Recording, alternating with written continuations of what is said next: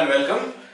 The next lecture in queuing theory or queuing models, and from this lecture we are going to start the Poisson exponential single server model. Various topics relating to formula, other concepts and calculations. Let us first discuss that what is exactly single server. Just imagine this kind of system. This is a system where only one server is there, that's why it is called single server. Customer enters, stands in a queue, his or her turn comes and the server serves the customer and the customer exits from the system. Just imagine this kind of situation. And as we know that number of arrivals follow Poisson distribution and the service time has exponential distribution. These are the basic things in a single server model. Since we assume Poisson arrivals and exponential service rate, this is called Poisson exponential single server model. Now, on the basis of the previous 3 lectures, we already know the concepts of lambda, that is average arrival rate, per t time interval, mu, that is the average service rate per t time interval. This is not p, this is a Greek alphabet rho. This is p.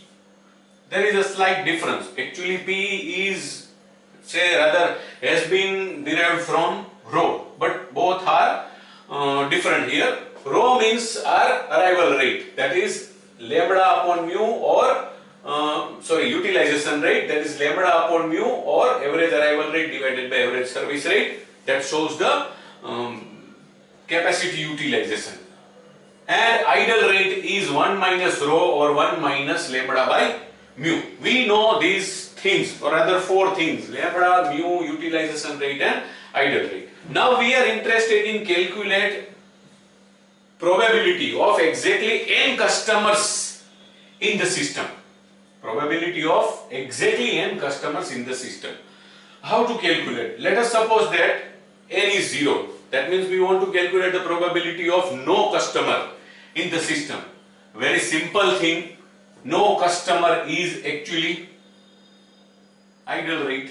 So idle rate itself represents the probability of no customer in the system, or probability of 0 customers in the system equals to idle rate, that is 1 minus rho, that is 1 minus lambda by mu.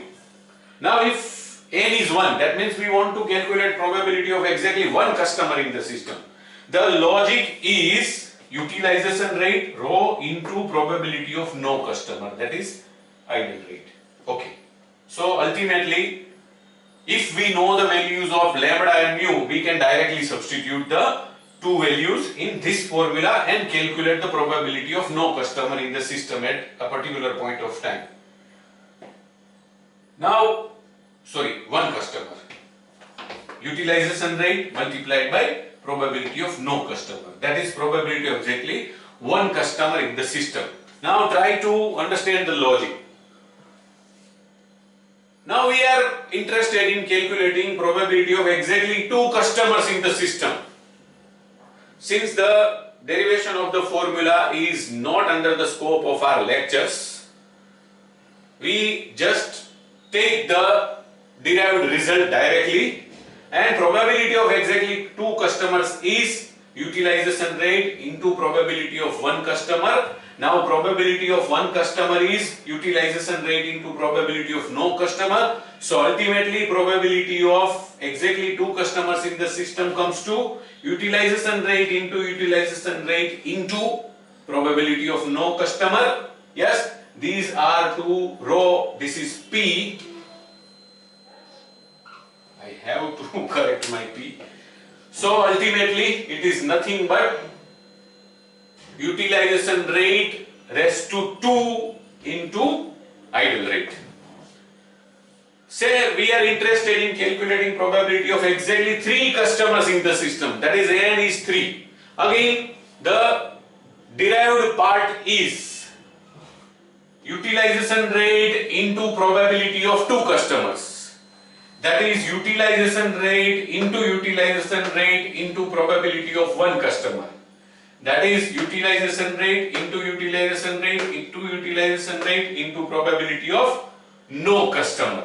So ultimately it is utilization rate raised to 3 when we want to calculate probability of 3 customers into idle rate. So ultimately we can derive a simple logic that the final formula of calculating exactly n customers in the system is utilization raised to n into probability of no customer or idle rate. See, in case of 3 customers, the formula is utilization rate raised to 3 into probability of no customer or idle rate. So ultimately, if we have utilization rate as well as idle rate, we can calculate the probability of any number of customers in the system from 0 to n. And to have the knowledge about utilization rate and idle rate, we just need to know the value of lambda, that is average arrival rate, and mu, that is average service rate. So we can conclude that to make calculations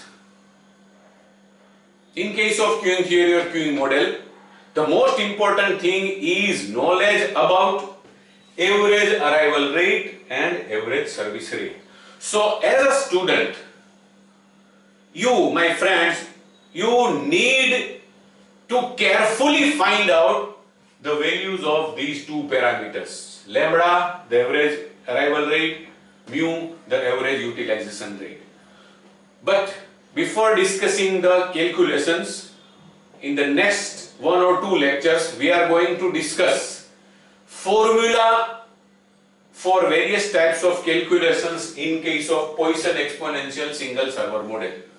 So again, all lectures are equally important, but to attempt the calculations successfully in the examinations, you need to go through the next 1 or 2 lectures invariably, maybe more than once. You have to watch them and understand the formula, because in examinations, to successfully attempt the problems or sums of queuing theory, the most important thing is to learn to find out lambda as well as mu, and to have the knowledge about various formulae.